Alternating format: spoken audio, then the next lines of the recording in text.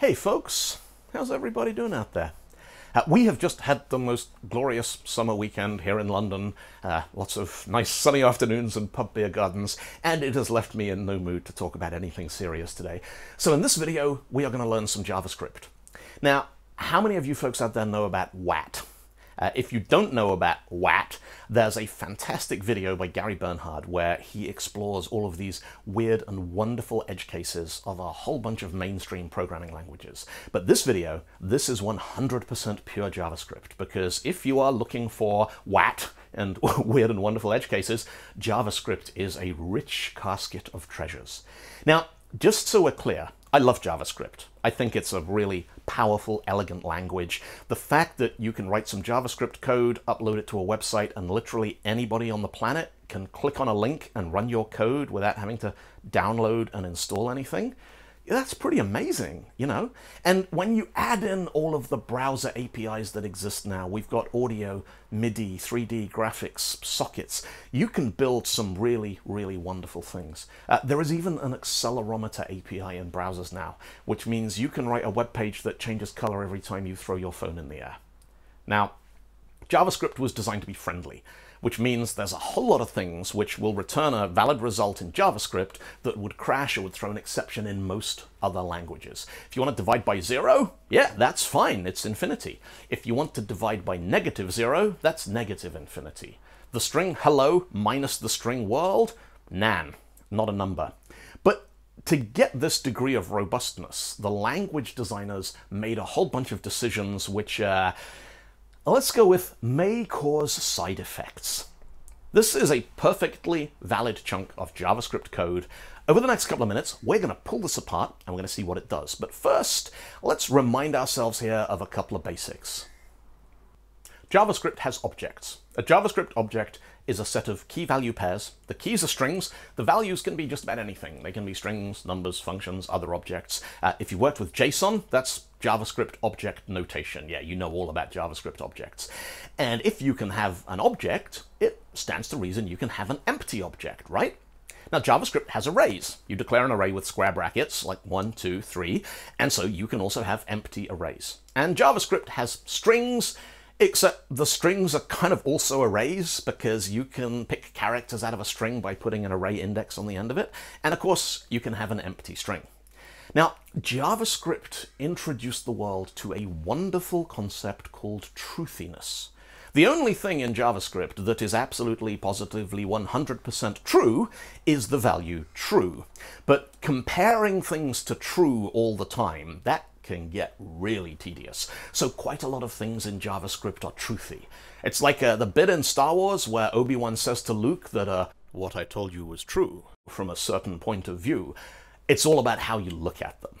Now, in JavaScript, the logical not operator is an exclamation mark. This means not true, which is false. This means not false, which is true. This means not 3. Lots of things aren't 3. I am not 3. Elephants aren't 3. The moon is not 3. But in JavaScript, not means figure out if the thing you provided, the operand, is truthy and give us the logical opposite of that. The only things in JavaScript which are falsy are undefined, null, not a number, nan, 0, the empty string, and false itself. Everything else is truthy, which means that not the empty string is true, because the empty string is falsy. Not the empty array, that's false, but not the empty array, that's true again. Now, when you start adding things together, JavaScript gets really interesting. If both of the things you're adding, both operands, are numbers, JavaScript adds the numbers together. 1 plus 2 equals 3. If the things you're adding can be coerced into being numbers, then it will turn them into numbers and then add those. So true coerces to 1. So true plus true is 2, but as we've already seen, you can get true by doing not the empty array. So not empty plus not empty plus not empty equals 3. And if JavaScript can't turn the operands into numbers, it'll turn them into strings and glue the strings together. So true plus the empty array, well, JavaScript won't turn arrays into numbers, so the empty array becomes the empty string, and true plus the empty string is the string true, T-R-U-E. By the way, there's one thing folks love to throw into LeetCode type questions, and that's this one. What's the empty object plus the empty string? Well, this is actually a trick question. The way it's written here, this is not an expression. This is a program consisting of an empty block and then a positive empty string. The block does nothing, and the positive, the plus sign, that turns the empty string into a number, which is 0, and I think because the empty string's false, and false evaluates to... Anyway, so to actually add the empty object to the empty string, you need to wrap the whole thing in parentheses like this, and that gives you the string object inside some square brackets. All right, so you remember that the empty string is false, so not the empty string is true, and true plus true is 2, yeah? So now we take our first expression, and we use our second expression as an indexer. We get the letter B. Write that down.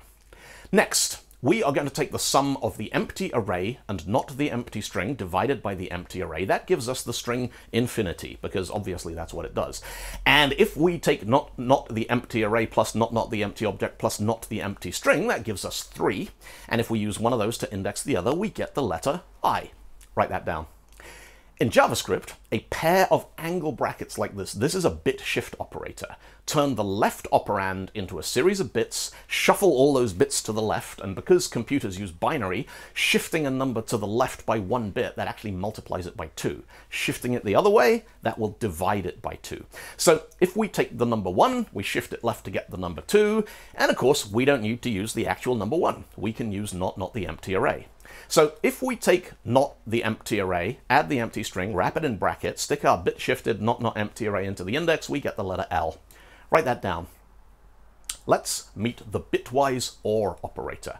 Now, I'm sure you've all seen the logical OR in JavaScript. It's 2 vertical pipes. Well, if you only use 1 vertical pipe, that will take each operand, turn it into a number, expand the number into a series of bits, do a logical OR on each separate column of bits, and turn the answer back into a number. Look, this stuff was a big deal back in the 1960s when computers had 1 kilobyte of RAM and they ran so slowly you could literally watch them tick. And so obviously JavaScript had to include all of these in case anybody ever needed to port it to the PDP-11 mini computer or something. Anyway, bitwise OR. This means we can take, say, 4 or 2 or 1, and it'll OR up all the bits and give us the answer, which is 7. But, you know, using numbers here, that makes it a bit obvious. So instead, we are going to use bit-shifted empty arrays. So now we can take not the empty object, divide it by the empty array, add the empty string, wrap the whole lot in parentheses, drop that in as our indexer, and we get the letter Y, because that's the 7th character in the string infinity, in case you're wondering. Write that down. Now, you remember our LeetCode question, that the answer was object.